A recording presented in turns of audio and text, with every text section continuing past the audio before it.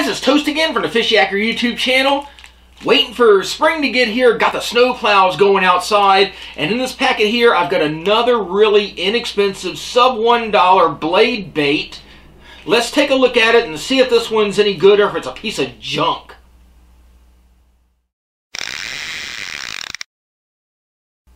So guys, the background music in this video is sponsored by one of our local snowplow companies.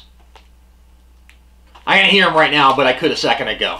Anyway, inside this little Chinese Z packet, off of AliExpress, there they go again, is kind of a medium-sized, kind of sublimated printed blade bait. This one actually looked pretty cool. I've got a whole bunch of different types of these. These are, again, really, really nice, especially during the winter time. If you're trying to throw something like a lipless crankbait, for instance, it's a good option for you, or jigging instead of spoons. There are a lot of different options there for you, but these can really be deadly lures. And this was one that looked kind of unique. Well, I picked it up for 93 cents, and this is what it's posted for right now. It's listed as one pieces metal vibe, 11 gram, 5.5 centimeter fishing lure, vibration spoon, hard baits with feather crankbait, wobbler, swim bait, cicada vibe tackle.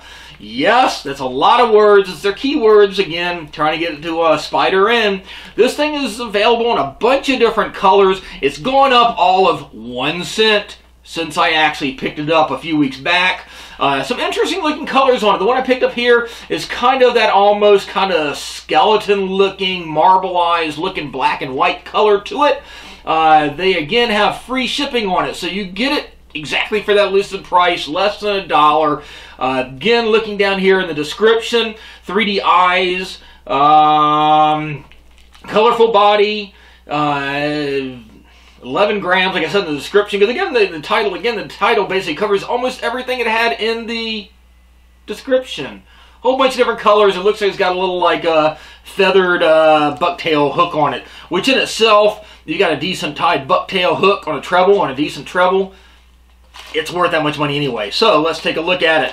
I haven't taken it out to look at it. I just opened it up just to see what was in here. So I can pull the listing up. It's in one of those typical cellophane packets. This one actually feels a little bit heavier duty than a lot of them, though. Let's see if I can open it without impaling myself and see how this thing looks. So there it is.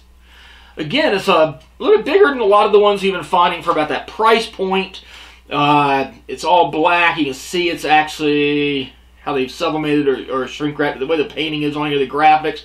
It's all the way around. Actually, the finish on it looks pretty good.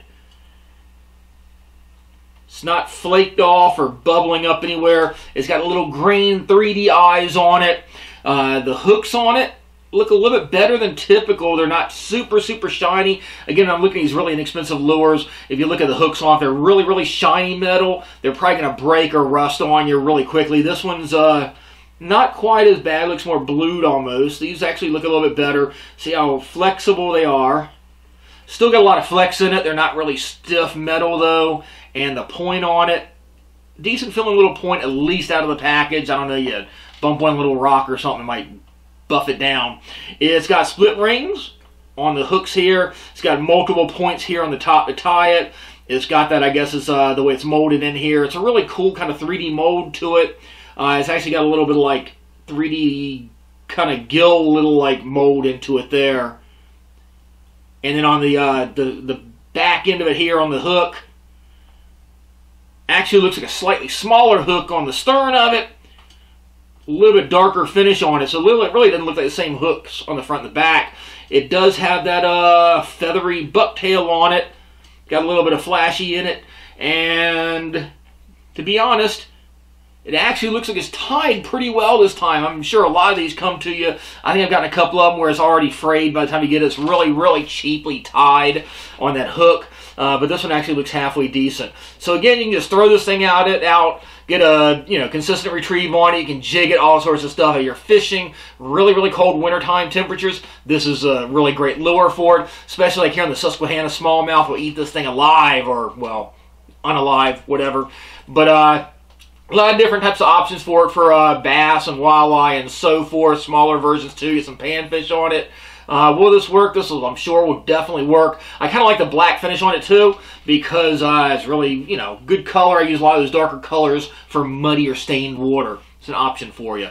But I'll put a link down below if you're interested in picking this up. It's a really nice looking lure, and like I said, there's a bunch of different patterns to it. There's kind of the same pattern here with a red and black instead of that white on it. Actually looks really cool too, and there's some of the more standard colors. But looks pretty cool. But I thought this was a really cool looking one here. But would I recommend it? I haven't used it in the water yet, but I know some of the other ones here work fairly well, and we caught fish on them. But like I said, a little bonus there with the hook, with like tied hook on it. So I'll put, like I said, put the link down below, and if you haven't yet, be sure to click and subscribe to the Fishyaker YouTube channel. You can follow us on Facebook, Twitter, and Instagram, and of course, give us that thumbs up for the video. So anyway, check them out. I'm gonna go outside and see if snowplows are done yet. Catch you on the water. Fishyaker.com, the original kayak rigging video series.